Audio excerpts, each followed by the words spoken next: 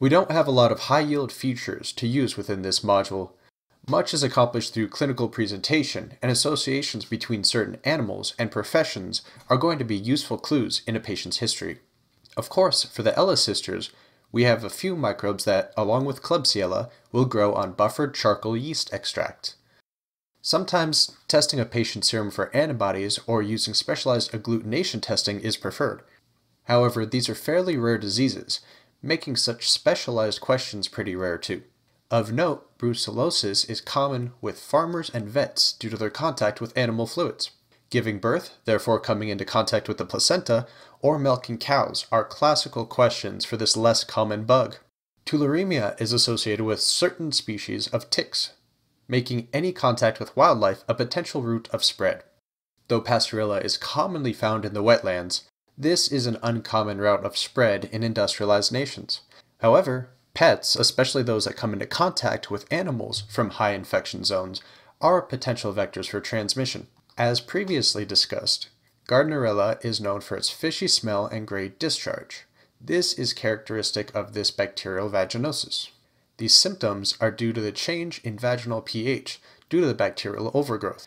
On microscopic exam, a clue cell is pathognomonic for this infection.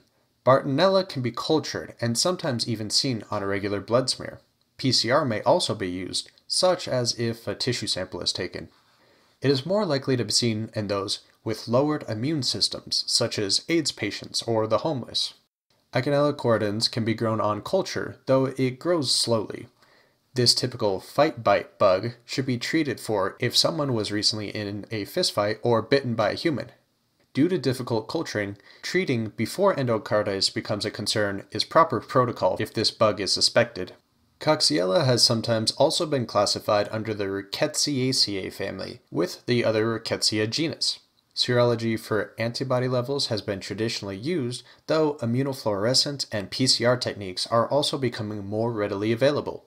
Again, the clinical history is going to give us the clues here. Contact with animals is almost mandated to be asked in a question stem in order to separate this from other similar presentations. And for a quick review of past modules, here are some flowcharts to help you more easily visualize the relationship between certain organisms from past modules. There are many ways in which flowcharts can start. Perhaps you start with gram staining or with a test of a particular enzyme. To test your own knowledge, make a flowchart or two and see if you can accurately categorize the bacteria that we have covered so far. You may image search for some ideas as well, or simply screenshot these images. This chart might help you to categorize the multitude of microbes that have been covered in the past few modules. Of course, this is just one way to organize the material. Have some fun and create your own. Thinking through the process will greatly improve your long-term retention. Here's another example of a gram-positive bacteria flowchart from a broad view. This gives a great overview of the general categories without getting into the nitty-gritty details. We could always add more detail, becoming infinitely more complex. Here's one with more detail on just the gram-positive cocci.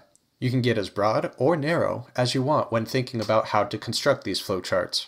Some software also allows you to add images, different text colors, and other features to make it more close to an actual mind map. Remember to be an active learner and participate in the discussions and activities. These can help memory as well as mastery of the subject material. If you've been enjoying this material so far, head over to the website at freemeded.org. There we have many more recommendations and resources that may help you in your educational journey. Also, to improve on future work, please feel free to share any constructive thoughts on the comments section or via our website contact form.